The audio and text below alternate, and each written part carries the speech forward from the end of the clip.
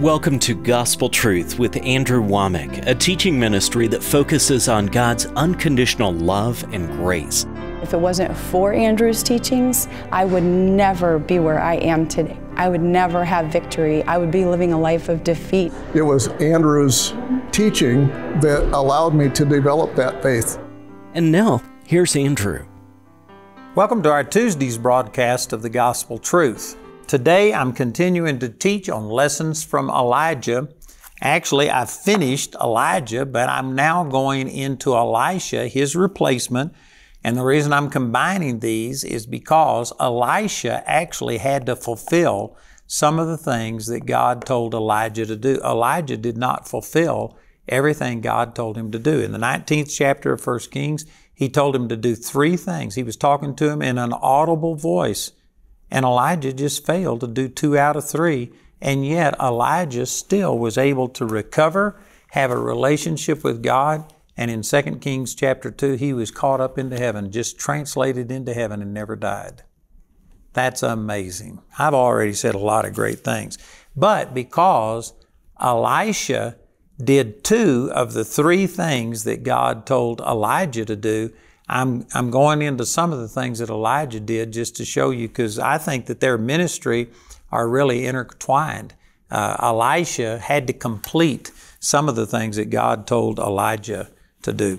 So here in 2 Kings chapter 4, yesterday we were talking about the woman who was a widow. She was the wife of a son of the prophet, but this man had died. She was unable to pay her bills, and the creditor had come to take her 2 children, and she came to Elisha and basically said, "You know that my husband was a godly man." He was one of Elisha's students. And so in a sense, she was coming to him, expecting him to do something, making a demand on his ability. And he said, "What have I to do?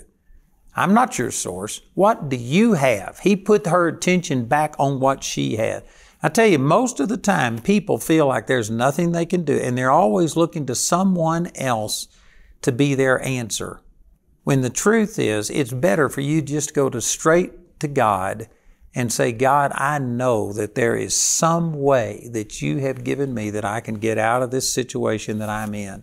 And instead of looking for deliverance to come from some person, you look for it to come directly from God. So that's what Elisha told this woman to do, was, "What do you have?" And she says, "I don't have anything but just a tiny little pot of oil." And he said, "Go borrow vessels from all of your neighbors. Borrow not a few." In other words, borrow a bunch of them. And he says, "And when you have come into your house," this is in verse 4, "when thou art come in, thou shalt shut the door upon thee and upon thy sons, and shall pour out into all those vessels, and thou shalt set aside that which is full." So she went from him and shut the door upon her and upon her sons, who brought the vessels to her, and she poured out. And it came to pass, when the vessels were full, that she said unto her son, "Bring me yet a vessel." And he said unto her, "There is not a vessel more," and the oil stayed. Then she came and told the man of God, and he said, "Go sell the oil and pay thy debt, and live thou and thy children of the rest." Boy, there's a lot of lessons to learn right here. One of them is that don't ever make another person your source. Every one of us have something that we can do that will either provide us with supernatural provision, or provide us with anointing or wisdom or whatever it is that you want. And so she had to go look and see what she had, and then she had to, by faith, believe that God was going to multiply it. Boy, that's important. You know, there's this song that Lester Roloff used to sing on his radio program, and he would sing, "Little is much when God is in it." And it was just neat to hear him sing that. But it's true. If you do what you can do, you can take a little tiny lunch, like a little boy's lunch, 5 loaves and 2 small fish, and multiply it and feed a multitude. You can take this little bit of oil and pour it out. But whatever it is, it's not insignificant. If you dedicate it to God and give it to God, God can multiply it. God can take your lack of ability and do more through you than somebody who has all of this great talent and ability if you totally submit it to God. So that's one lesson that you can learn from this. And notice also, she shut the door on her and her sons. In other words, you didn't want a lot of spectators. I'm sure a lot of her neighbors were wondering, why is she borrowing vessels from all of the neighbors? What is up? And it could have been that people would have wanted to come and see. And did you know some people, when they have a need or something, they call and let everybody know what the need is. They call the prayer chain at church, which if the prayer chain was truly praying the way that they should, that might be a good thing. But I can guarantee you the average church prayer chain, when you call them with some need, you have just opened yourself up to all of the criticism and the unbelief and the negative things that all these people are going to be saying. In the 9th chapter of the book of Mark, Jesus, when he saw all of the people come running together and he was dealing with this boy who had epilepsy and he fell on the ground and foamed at the mouth, when Jesus saw the people come running together, he cast that demon out quickly because he didn't want all of the unbelief of those people. In the 6th chapter of the book of Mark, it says that Jesus could do no mighty work in his hometown. Not wouldn't do it, he couldn't do it because of their unbelief. So you don't want a lot of spectators. You'll find out that when Elijah raised the widow's son from the dead, he sought seclusion. When Elisha raised the Shunammite's son from the dead, he sought seclusion. When Peter raised Dorcas from the dead, he put everybody else out. When Jesus raised Jairus' daughter from the dead, he put out all of the people who were mocking him, would only allow the father and the mother and 3 of his disciples in. You don't want a huge crowd around you when you're in a fight. And some people think, no, that's what I need. I need all of their faith. The truth is most people are baptized in unbelief. You don't need all of that. He said, you shut the door, keep out all of the neighbors, all of the people who are just spectating and wanting to know what you're borrowing all these vessels for.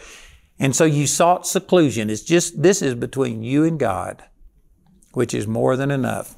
And then she began to pour out the oil and it just began to miraculously multiply. And she filled all of these vessels and then she called for another vessel and her son said, there isn't any more. And the moment they said that, the oil stopped. Did you know if she would have had more vessels, the oil would have kept flowing? Here's another great truth, and that is that God will only fill what you've got faith for. You know, with me, the Lord told me I was limiting Him by my small thinking, and He applied that to the way I was doing my television ministry, the way I was doing a lot of things. But one of the applications He made was the way I was building buildings. I was in a building process when the Lord spoke that to me. And He was basically saying, look, you can either believe for, a few $100,000 and build something cheap that isn't going to glorify God and it just barely meets your needs, or you can believe for something that's really good, what you want. And I just decided that I was going to believe for the bigger. And when we built our very first building, I spent 1.5 years with the architects and the builder getting it ready. And we planned all kinds of things. They asked me what I wanted things to look like, and I put in wood and stone and these huge beams. Each beam is 90,000 pounds. 45 tons, and these are wooden beams that were brought from Wyoming and had to be reassembled, and it's just what I wanted. I built what I felt like the Lord had put in my heart, and I was 1.5 years into this process and had already committed to doing it before I said, what's this going to cost? I didn't consider cost. Most people will sit down and look at what they have, and they will only fill up what they think that they can do on their own, or maybe you could go get a loan and get something like that. But you know what? The Lord just told me to dream big.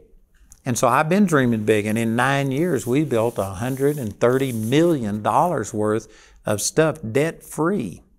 It took about, the garage, I wound up taking out a loan on it. I won't go into that story, but I didn't intend to do it. It just happened. And anyway, it was about 12 years that $130 million worth of buildings are debt-free. And you know what? I could have done even more, but that was a huge increase from where I was. I get all of this from this situation. If she would have, let's say that she had 30 pots and she filled all of these 30 pots with oil. If she'd have had 60 pots, the oil would have kept flowing. If she'd have had 90 pots, they would have kept flowing. It's what we prepare for that determines what God is going to give us. And if all you're preparing for is just a little bit, and you just are thinking small and thinking that somehow or another God is El Cheapo instead of El Shaddai, and so you're only going to do so much because you aren't sure that He could pull it off, well, then God will meet you right there. But if you dream big and believe big, God will meet you there. This is a great lesson right here. The moment they ran out of vessels to receive and contain what God was multiplying, the oil stopped. When you get to a place that you aren't expecting anymore, then God's supply will stop. God is not going to waste His multiplication. And if you don't have room enough to receive it, then you won't get it.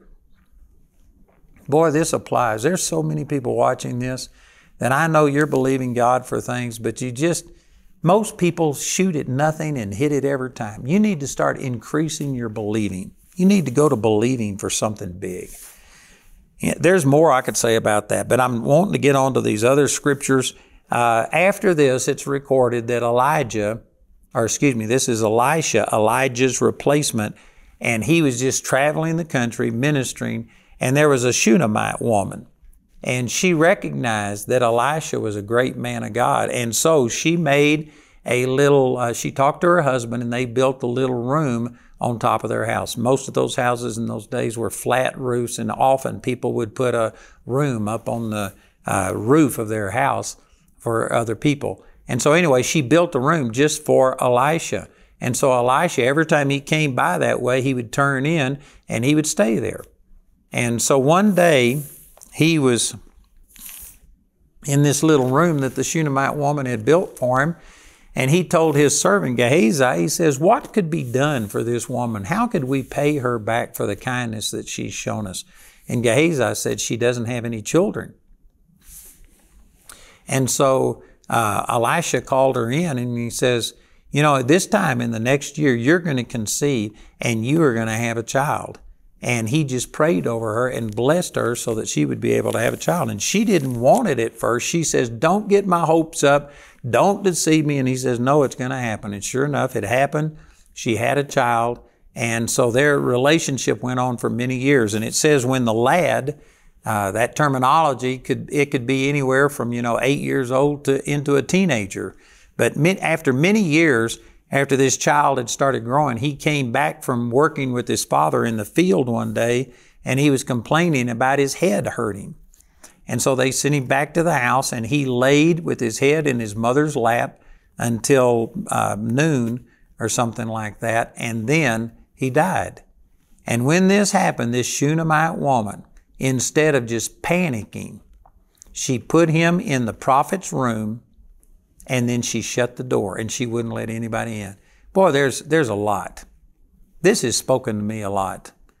That a lot of people, when they have some traumatic experience happen, they can't shut the door on it and go on. They just let that thing consume them and dominate them. She had just lost her son, her only child. And she put him up in the prophet's room and shut the door on him. And then she saddled one of their donkeys and told the driver, he says, don't you let up unless I ask you to. Take me to the man of God.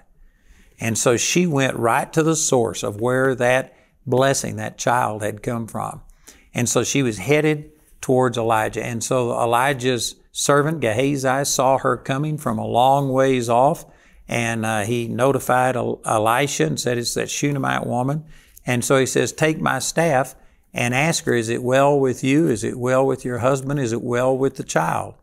And the woman said, it is well. Now again, this is amazing because she had just lost her only son. But instead of just falling apart and talking about how bad the situation was, she was in faith. She was going to Elisha expecting a miracle. And you got to remember, there had only been one person in history raised from the dead, and that was through Elijah in 1 Kings chapter 17. So this had only happened one time in 1,000 years, 2,000 years. But she was believing God for a miracle. And so when she said, it is well, She wasn't going to confess what she saw and probably what she felt. She was going by what she believed. And she refused to give up. And so Elisha told his servant to take his rod, put it on top of the child, and see what happened. And so the servant, he ran to the house. He did that, but the child didn't arise. And he came back and told Elisha, he says, he hasn't risen up. And the woman finally came to Elisha, and she refused to let him go. She says, I'm not letting go until you come and you pray for my son. So Elisha went back, and he actually went up into the chamber that was his chamber, and they had laid the child upon his bed, and he laid on top of this child and put his hands upon the hands of the child and his mouth on the child's mouth, his feet on the child's feet. He laid on top of him, and he prayed. And then he'd get up and walk back and forth in the house, and the child started to get warm. And eventually he did it again, and finally this child was raised from the dead, and he went and delivered the child unto his mother. Here again is the supernatural power of God operating. That same power that operated through Elijah in 1 Kings chapter 17 now performed a similar miracle where you raise the Shunammite sons from the dead. Man, that is powerful. The next miracle, well, there's so many miracles. There was a time that the disciples or all of the students of the prophets were together, and they didn't have enough food to go around, and he just took the food and multiplied it. Did you know this is exactly what Jesus did over in Mark chapter 6, where he took the 5 loaves and the 2 fish and multiplied it? Elisha did that same thing. He took a little bit of food and multiplied it to feed all of these people. And then Haman, the guy who was the general over the Syrian army, they had invaded Israel, and they had taken a little Israeli girl captive, and Naaman had a disease of leprosy. And the little girl that they had taken out of Israel said, I wish that my master was in Israel, for then the prophet of God would cure him of his leprosy. So man, there's a number of things we could say about this too. This little girl could have been so offended that probably her family was killed. She was taken as a slave, and she could have been so bitter that she'd have wished that Naaman would have died. But instead, she loved him, even though he had taken her as a slave, and she wanted the best for him. And so she spoke well of what could happen through Elisha. So Naaman sent to the king and asked the king to heal him. And the king got upset, like, who am I that I could heal leprosy? Well, Elisha heard that he had come looking for healing, and he said, send him to me, and I'll show him that there is a prophet of God in the land. So Naaman came to Elisha, and Naaman was a very important man. He was the top general in the Syrian army. I'm sure he was used to people bowing down to him and honoring him and showing him respect. And when he went to see Elisha, he just supposed that Elisha would come out and pray over him and wave his hand over the spot or do something. But Elisha wouldn't even see him. He didn't even allow him to come in and greet him. He just sent his servant Gehazi out and said, tell him to go to the Jordan River and dip 7 times in the river, and then he'll come out clean. And Naaman got really upset because this was no respect shown to him. He just was offended. And so he left in a rage and was headed back to Syria. And his servants finally spoke to him and said, look, if the prophet had told you to do something hard, wouldn't you have done it? And he said, yes. And he says, well, how much more if you just dip in the Jordan River? He says, well, the rivers in Syria are better than this Jordan River. He just hated everything about it.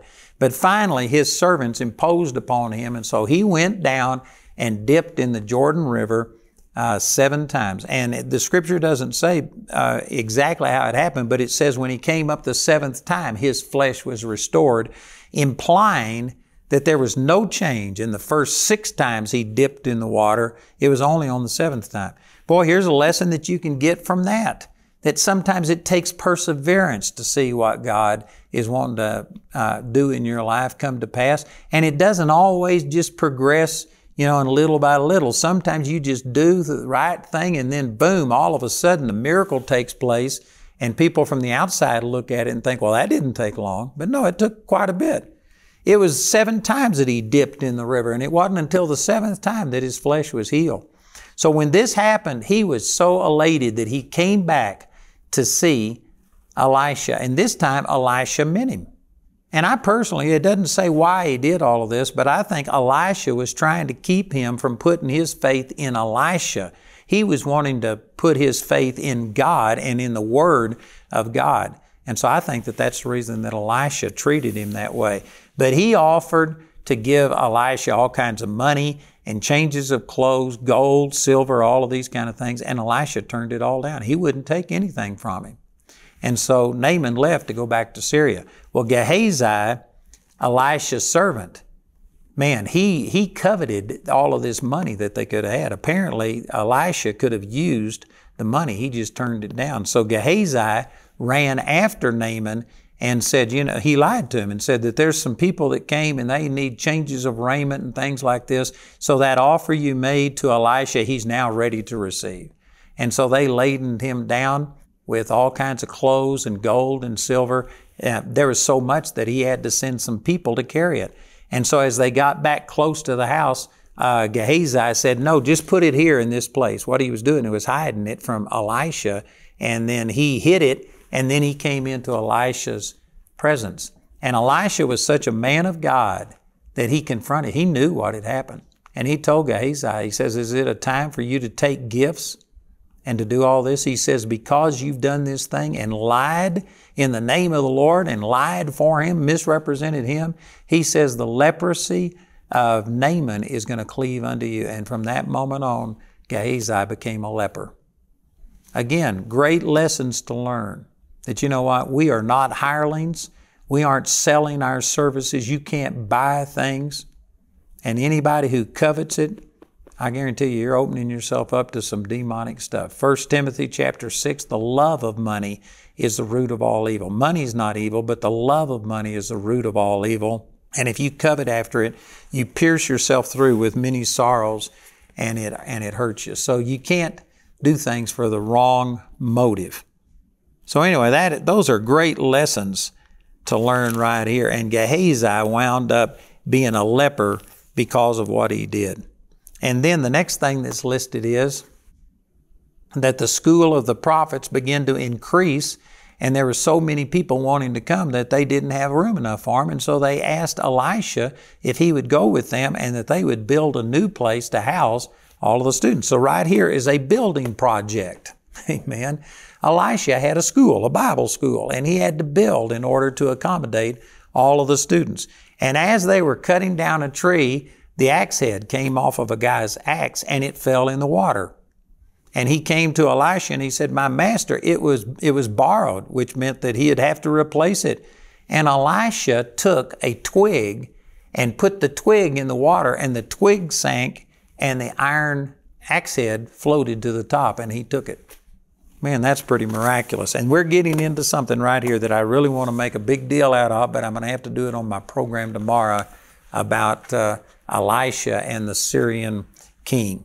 So I've got this teaching here on lessons from Elijah.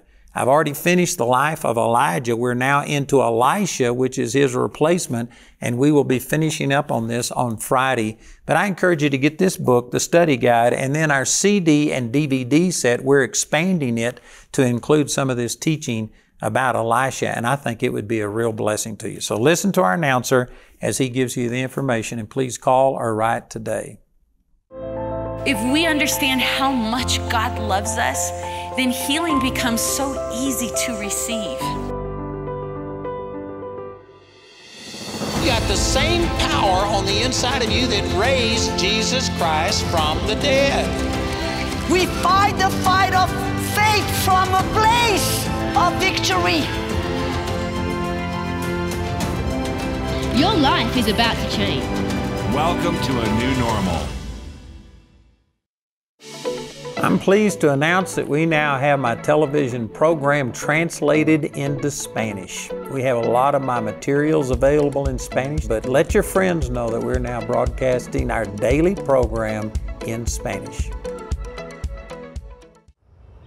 The reason I do what I do is twofold. First of all, God just transformed my life, and it's just like the guy that the Lord told him, he says, don't go tell anybody about what's happened to your daughter, and he, man, couldn't keep it quiet. When you get God touching you, you just want to tell somebody. You got this good news you want to tell people. But beyond that, I believe God's got a specific call on my life, and I mean, God has encouraged me thousands of times. And on November the 4th, 2014, He woke me up at 3 o'clock in the morning and He said, this is the reason that I've raised you up, is to change people's opinion of me. And as their opinion of me changes, then they in turn will go change their world. Our partners are essential to everything we do. 53% of the people who write us and contact us don't give a thing, and we send them the material. And the reason that I give my tapes away is because back in the beginning of our ministry, when we were in Seagoville, Texas, pastoring our first little church, I just made a promise. I said, God, if you ever show me something that could change another person's life, I'll never deny them access to it because of finances. The initial response that I get from people who come in contact with our ministry is that they just see God in a total different light than they've ever seen Him. That causes them to respond to God. The whole motive behind Charis is 2 Timothy chapter 2, verses 1 and 2, where Paul said, be strong in the grace that's in the Lord Jesus, and the things that you have heard of me among many witnesses, the same commit thou to faithful men and women who will be able to teach others also. That's been my whole thrust. And when I started Charis Bible College, it was because I could see that it was a way of fulfilling those verses. Through Charis, we go deeper with people than I can do on television or through a book or through a CD or anything like that. Learn from the successes and failures of others and explore the right and wrong ways to serve God when you get Andrew's teaching titled Lessons from Elijah. Andrew's complete series, Lessons from Elijah, is available in a newly updated CD or DVD album and as a book and study guide in either English or Spanish. This entire series is also available for audio download absolutely free from our website. Or you can get these products as part of the Lessons package, which includes 2 books, Lessons from Elijah and Lessons from David, and 3 albums in your choice of either CD or DVD, Lessons from Elijah, Lessons from David, and Lessons from Joseph.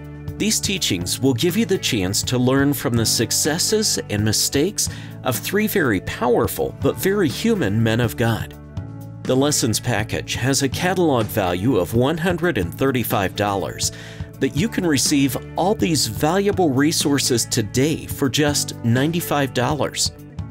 Today, Andrew's book, Lessons from Elijah, is available for a gift of any amount when you write or call. We encourage everyone to give because there's a blessing in giving. But if you're simply unable to afford it, Andrew and his partners will provide this book to you free of charge. You can become a Grace Partner through our website at awmi.net. You can also order resources or receive prayer by calling our helpline at 719-635-1111.